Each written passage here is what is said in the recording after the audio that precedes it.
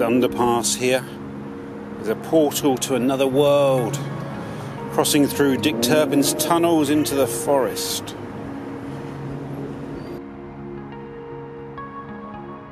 So I looked at my list of walks this morning, very long list, some of them suggested by your wonderful selves, and I just couldn't decide where I wanted to go today, and I procrastinated, got involved in doing some admin, and in the end it got to like 2 o'clock basically, and I just thought, I'm just going to leave the house and wander, let my feet guide me, go into the forest, why not? I'm actually starting my forest walk today in Leytonstone, right at the Green Man Roundabout. I know I've done quite a few Epping Forest walks, but in my opinion, you can never do too many Epping Forest walks. So I hope you enjoy coming along on this, what I think we can confidently call a spring ramble.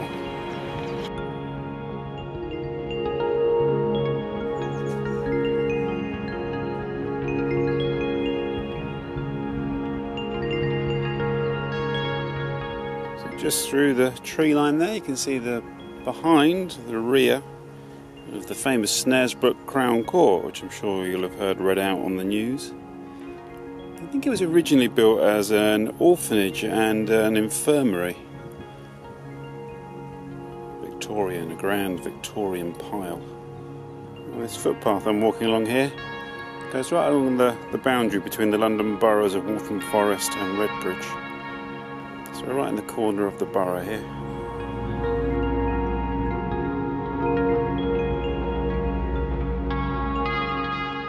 Of course, the trees are still bare. We're waiting for the leaves to be coaxed back into life. I hope you all went out and wassailed the fruit trees in the winter so we can expect a good crop. So just through here I'm going to show you one of the curiosities of Epping Forest. I'm not sure if I've shown you in a previous video.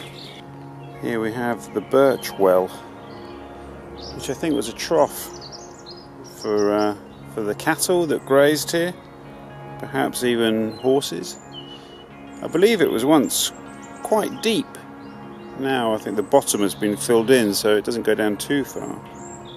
And of course, despite its humble origins and its prosaic usage, it appears to us as a kind of mystical pool in the forest. It seems I was mistaken here. The Birch well wasn't an animal trough, but an important source of water for the local people. It's even been suggested that it was a mineral spring, a medicinal spring, and may have even been known as Wanstead Spa at one point. What can you see reflected in the magical waters of the Birch well? I mean, we can just create our own mythology for this, can't we?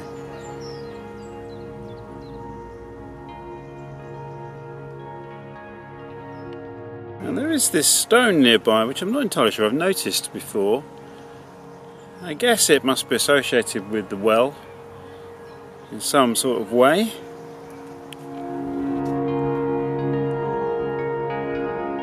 And actually just a little bit further along, look, we have a metal post here, and beside it, over there, another stone. I guess these actually could more likely be boundary markers. Certainly the stones could be boundary markers. There's some text on that metal post there, but I can't quite make it out.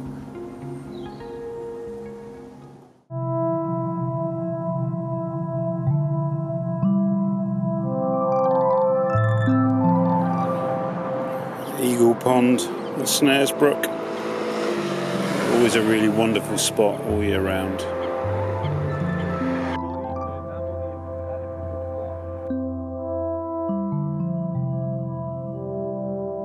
I always thought this was a very fine council estate here, opposite the Eagle Pond in Snaresbrook. Classic bit of, I think, probably just post-war, isn't it? So the post-war or 1930s. Epping Forest signage there next to the Welcome to the London Borough Waltham Forest sign. Of course, the London Borough Waltham Forest is this year's London Borough of Culture, the very first. I will be doing something for the Borough of Culture, hopefully announced soon.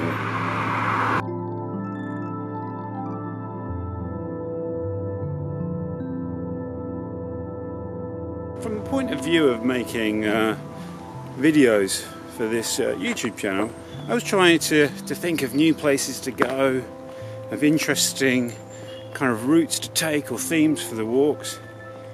But then on a purely personal level, sometimes when I go out for a walk, I just want to walk over familiar ground. And today's an example of that.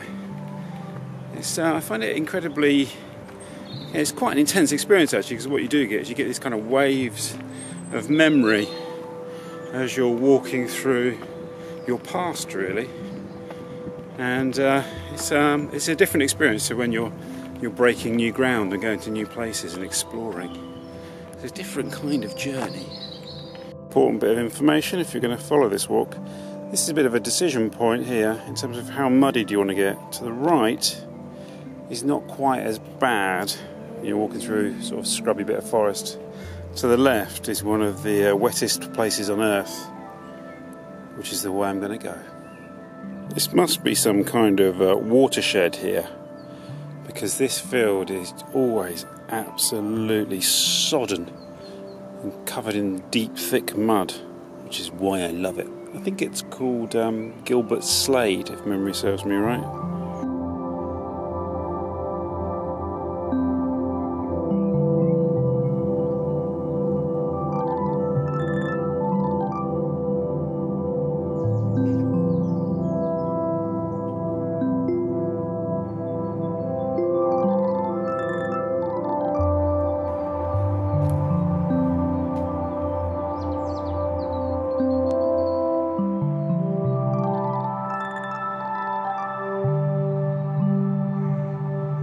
I mean, there's almost apocalyptic levels of mud here. I mean, just look at this. I think they've been doing a lot of work in the forest recently, so dragging a lot of logs and stuff out. My big challenge on the next stage of this walk is to see if I can get past Chingford, because as soon as I get within the orbit of the pub at the hunting lodge, it usually just sucks me in like the Death Star, and that's it. Wish me luck.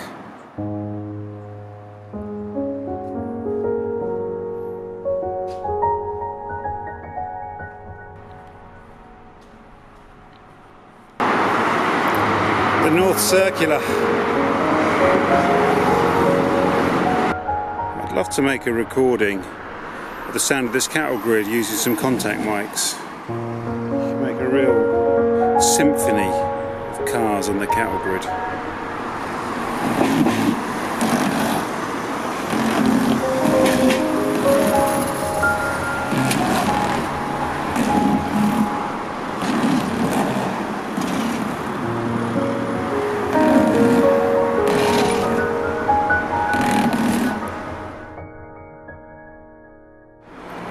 So this is another insanely wet patch of ground usually, but it is a delightful little walk down here.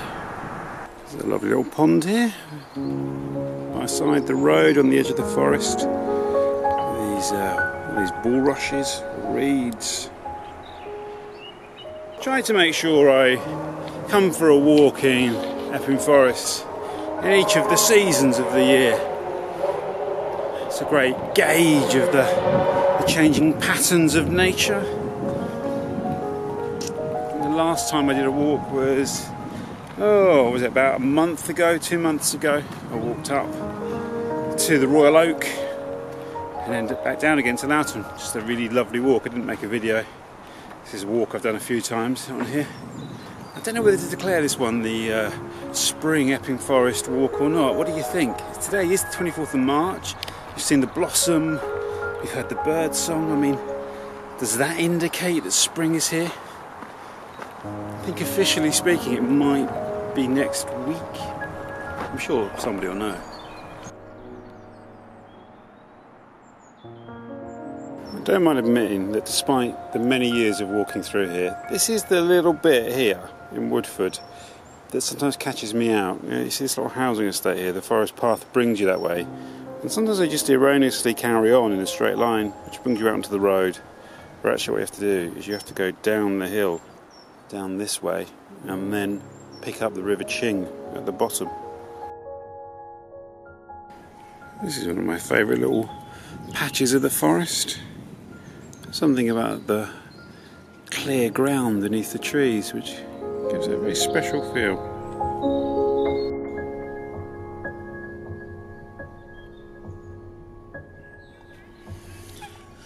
Now this is a truly magical spot. I really love it here. The lake at Hyams Park was created by the famous landscape gardener Humphrey Repton sometime in the early 19th century.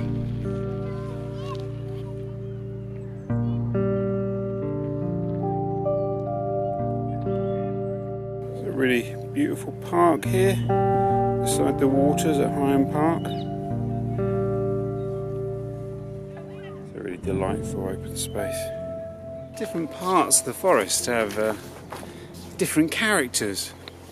That should sound fairly obvious in a way, but as I'm walking, approaching Chingford, I realise I'm approaching the end of what I consider one body of the forest, part of the forest which shares particular characteristics, and the section from the Green Man Roundabout through to Chingford Plain and the hunting lodge, that has a particular feel to it, for me anyway. And at that point, at Chingford, you enter into the rump of the forest proper, the dense forest. So I'm just wondering whether the walk naturally ends at Chingford, or whether I cross over into another phase of this glorious, great open space, London's wilderness, Epping Forest.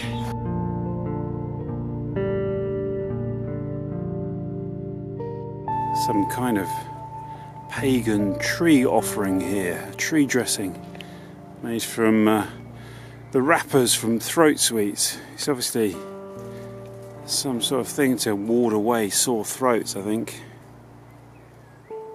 How wonderful.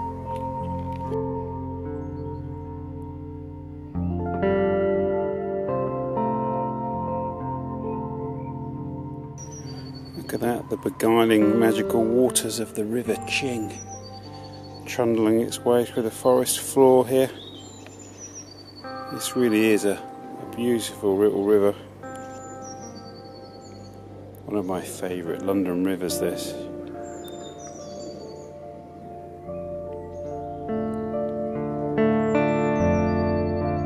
How glorious is this? And it smells incredible as well. It's very pungent, wafting out across the footpath. Solitary, slow and wayward.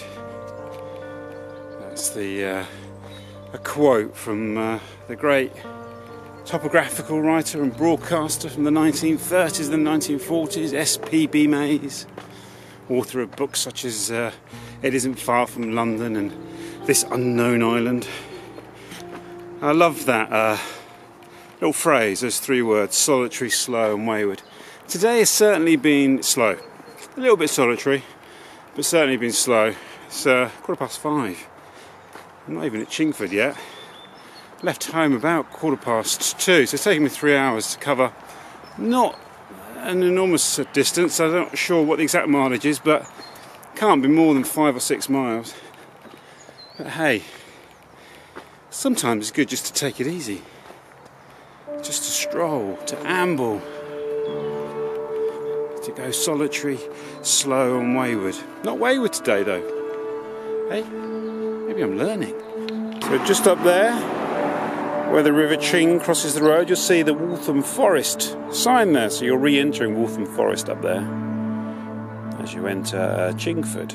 And we're going to go here. You've got the bridge there across the River Ching, the old stone bridge. And we're going to go here along what I think is a Whitehall Plain, I believe.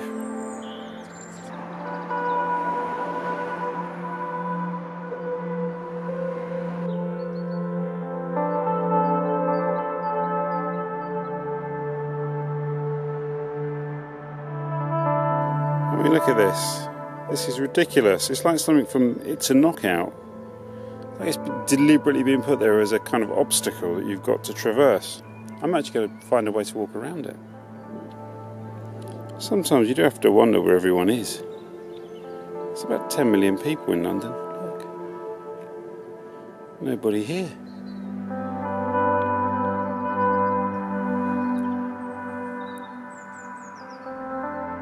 I'm not sure if you can make this out, but the green sign here on the right, that's the London Borough of Epping Forest sign, welcome to. And just over the road there you can see the sign saying welcome to Essex. Here we've got one of the borders between London and Essex. This is Rangers Road, by the way.